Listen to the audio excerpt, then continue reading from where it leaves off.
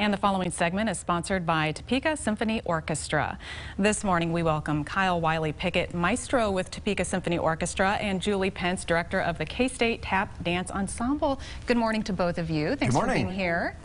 Well, I cannot believe we're talking about the holiday concert already. I had to put on a little flair I love that too. Get in the mood for our holiday concert here. Yes, I'm so glad you did. And that is coming up in just a couple of days on December 1st. On December 1st. We're early this year because of hall scheduling. Usually we're a little bit later, but you know, tickets are already selling really well. We're nearly sold out. Wow. Yeah. Glad to hear that. Well, tell us a little bit about this performance. You know, our Capital Federal Holiday Concert every year is one of the favorites of audiences, and it's a chance for us to play a lot of music that everybody wants to hear to launch the holiday season. And we've got Christmas music. Of course, we're just starting Hanukkah. We've got Hanukkah music as well.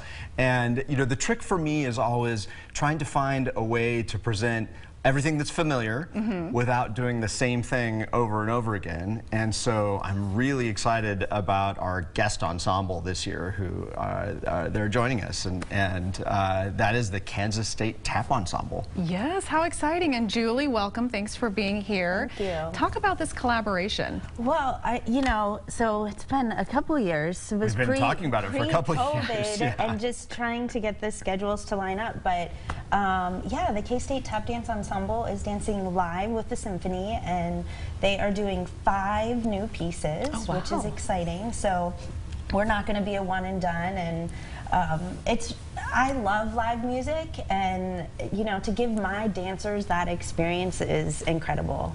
I don't think they really realize what it's going to be like. So I'm sure it's going to be quite an experience for them. How many dancers are participating? So we have 13 performing. Oh, wow. And believe it or not, we're a small ensemble this year. But yeah, and we have freshmen up through, you know, 5th-year seniors, and so yeah, it's really exciting. Oh, I bet. And you said you're almost sold out of tickets.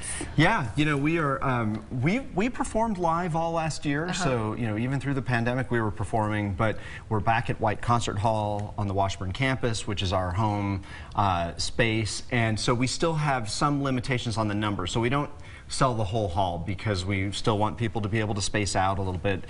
We're still following the rules at Washburn, which is that our audience is masked and our orchestra is masked as well as we perform. So, you know, we've got a lot of safety measures still in place to make sure that it's a healthy and safe environment for both the orchestra and the audience and our dancers.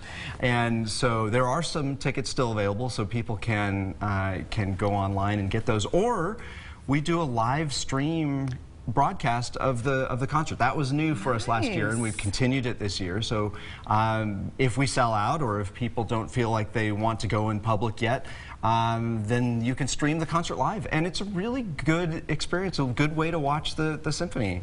That's incredible. And how do people access that? Well, you can always go to the website. That's the best place to go, topekasymphony.org, and that tells you how you can get live tickets or how you can get the live stream tickets, and it tells you times and programs, and all that kind of information is there on our website. Okay, well, again, big holiday concert coming up on Wednesday, December 1st. You're not going to want to miss that.